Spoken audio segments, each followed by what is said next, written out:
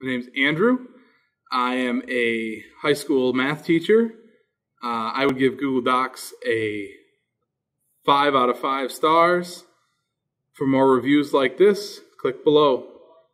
We use Google Docs every day for student collaboration as well as for distance learning to assign digital assignments to students rather than having to print things out and have them in person.